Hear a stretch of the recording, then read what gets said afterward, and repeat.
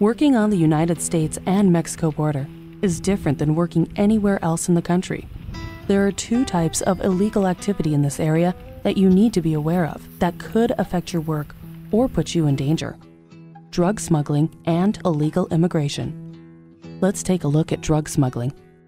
Any place that you go along the border, you'll find a lot of smuggling activity, a lot of cross-border illegal activity. We have cartels that smuggle narcotics into the United States from Mexico in this area, and these people have historically shown themselves to have no concern for human life. So they're trying to move through as quickly as they can. They move very, very quickly.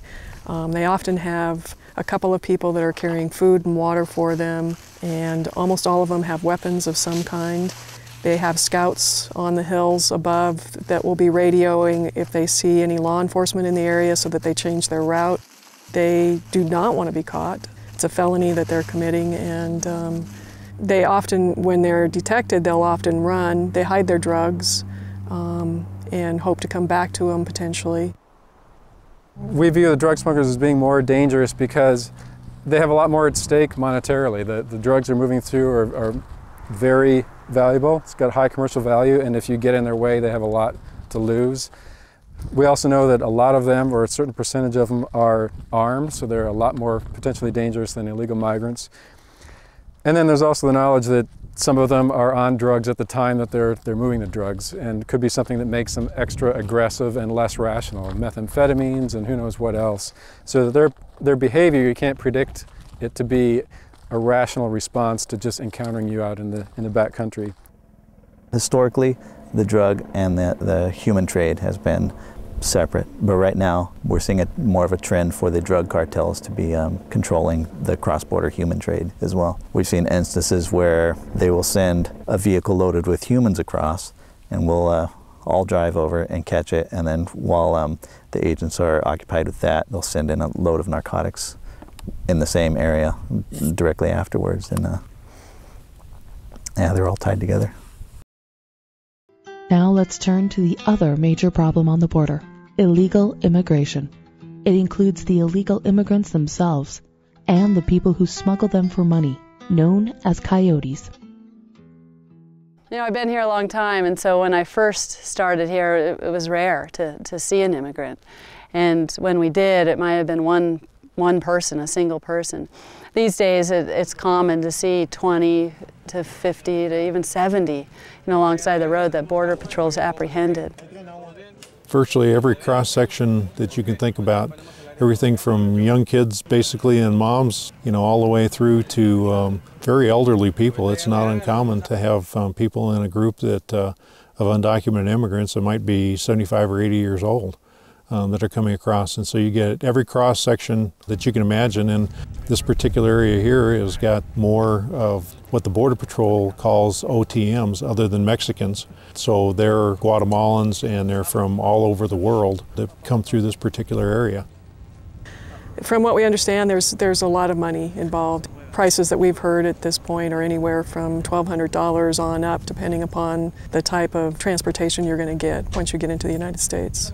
There's a lot at stake, and so people are, they're going to do whatever they have to do to get through, because sometimes their life savings. Often people actually don't even have the funds when they get here. They become indentured servants to their coyotes until they can make that money, and the coyotes will threaten their families until they get that money.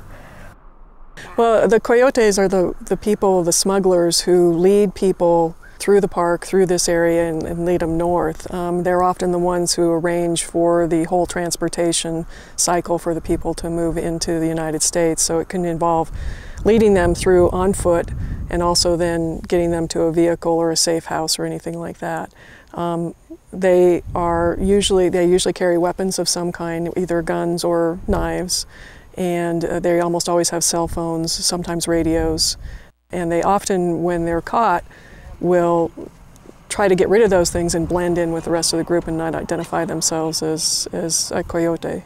The potential is that they could try to protect themselves or try to get away by injuring somebody who's trying to get in their way, and that potential is very, very high. Pollero is the guy that guides them to the border, They're the ones that leave them out in the woods. And these people are not from this area. They don't know the country, and they get lost. So all of a sudden they see a road, and they start sticking to the road instead of going up in the mountains. They stick in the road and keep on walking until they get some help. The ones that we meet with, usually they don't have water and they're thirsty, and they're stopping to talk to anybody that's along the road to try to get some water from them, to keep on going. But they try to stay on the road so they can get help, because they're lost. The pollero usually tells them, "I'll be back in a minute." They disappear, they leave them out there. These folks are told when they get to the 7-wire international fence that Phoenix or Tucson is just over the hill.